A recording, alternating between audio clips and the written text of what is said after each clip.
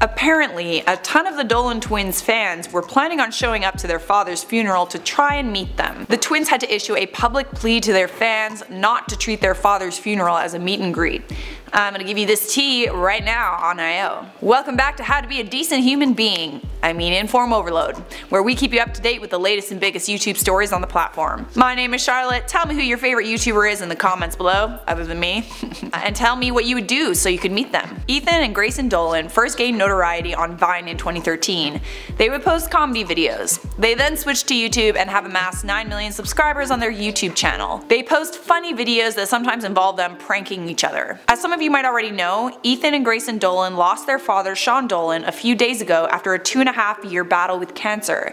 He was a school principal, a coach, and a children's book author who was diagnosed with cancer in 2016. Sean Dolan sadly passed away on January 19th. He was only 50 years old. The support on social media for the Dolan twins and their hardship was substantial. But then there was some reactions that no one could have predicted. A few days ago we did a story about the Dolan twins and their father's passing, and also the K-pop community's disrespectful comments, where it seemed they were making light of their father's death. This of course wasn't all K-pop fans, it was just a few bad eggs. But if you want to see that video, it's clickable on the screen right now. But the disrespectful responses weren't reserved for fans of BTS. Some diehard Dolan twins fans were also crossing the line. After the twins announced their father's passing, hashtags like Sean Dolan Meetup Party and Sean Dolan Funeral Party started showing up on social media. Tweets like, "The funeral is tomorrow, don't forget that guys, we're gonna have so much fun. Hashtag Sean Dolan Meetup Party, hashtag Sean Dolan's Funeral 2019. If these were jokes, they definitely weren't funny jokes, but it seems that many of these posts were serious. Fans were trying to find out where the funeral was being held. Some bought plane tickets to New Jersey for the service, where the plan was fans would meet up at a McDonald's before the funeral. The post sharing the meetup plans on Instagram has since been deleted. Fans were hoping to hug the twins and take photos.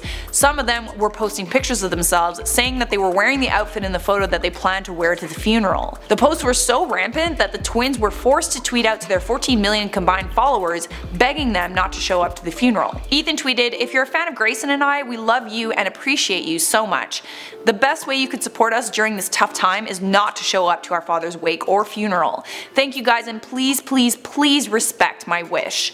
Grayson tweeted, "We want this ceremony to be an opportunity for the people who had a close connection to my dad to say goodbye and pay their respects. We appreciate all of our fans so much. Please respect my father Sean, Ethan, my family, and send me your love through social media only." But it seems like these tweets did little to deter eager fans from showing up. Police and security were present at the wake to keep the Dolan twins fans away. There is very little information about how many fans showed up, but seeing as they had to bring in security, they probably expected quite a few fans to be there. Guys, I know you love your favorite YouTubers, and maybe some of you wanted to show support for the Dolan twins after their loss in person, but they're still people. They still deserve the same rights as everybody else, and one of those rights is the right to mourn. A funeral is not a meet and greet. The obituary states, "Sean battled cancer for the past 2.5 years without a single complaint and still managed to experience life, travel, get many tattoos, and have fun." On behalf of IO, our hearts go out to the Dolan twins and their loved ones and everyone affected by this tragedy.